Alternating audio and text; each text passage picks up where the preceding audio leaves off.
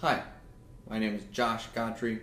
Welcome to today's weekly lesson. Today we're going to be looking at the 4-mallet traditional grip. This is not, of course, related to the snare drum traditional grip with a stick on the side used for rudimental drumming, but is a grip for 4-mallet keyboard percussion.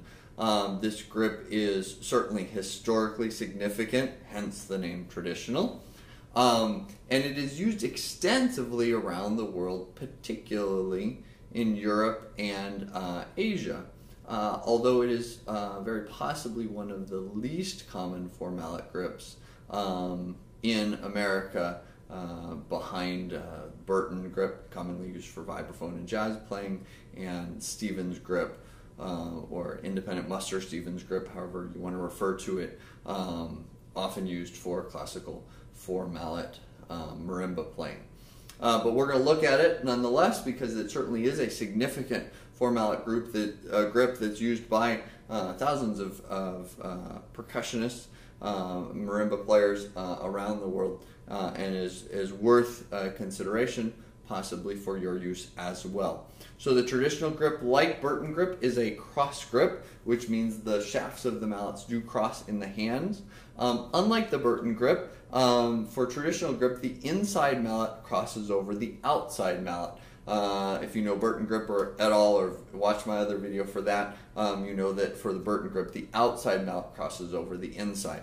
So in this case, we're dealing with inside mallet over outside mallet. So we'll start there. I'm going to go ahead and use my right hand. I've got my inside mallet crossed over my outside mallet, and then I'm going to go ahead and put my thumb and first finger in the triangle or V shape that is formed by those two mallets, and then the rest of my fingers I'm going to wrap around.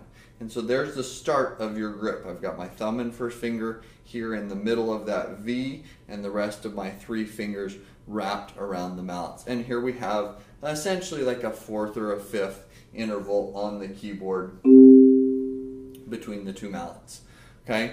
As the interval gets closer, I'm going to use those back fingers to squeeze the mallets closer together, and then just kind of tuck my thumb in under my index finger or the vicinity of my index finger, because I want to make sure that it stays still in that V, allowing me to open the mallets quickly as needed for the interval change. So this brings us down to a second, and we have still that first finger, the index finger and thumb in that V, the rest of the fingers wrapped around. As the interval gets larger, that thumb and first finger are going to press out. We're pressing the inside of the thumb right by the thumbnail, and the inside of the first finger, index finger, right around that first knuckle.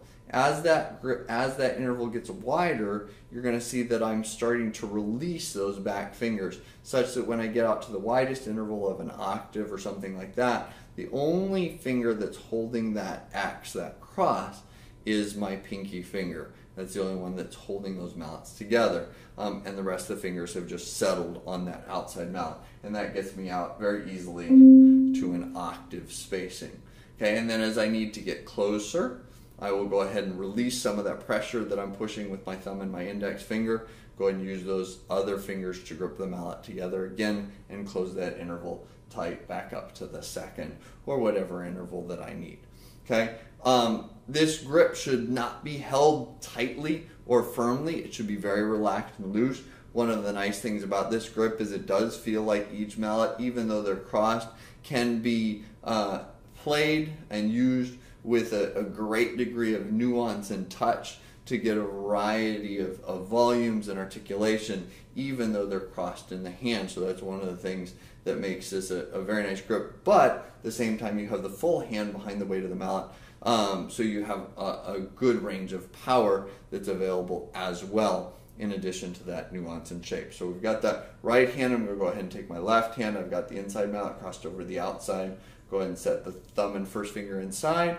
Rest of the fingers wrap around. If I need to go wider, I just release those fingers. As I need to get smaller, I'm going to go ahead and wrap those back up. And again, still trying to keep that thumb inside the mallet so that I'm able to do that. We don't want to wrap it outside because then I have a second motion to get that finger back inside to open the intervals again as necessary.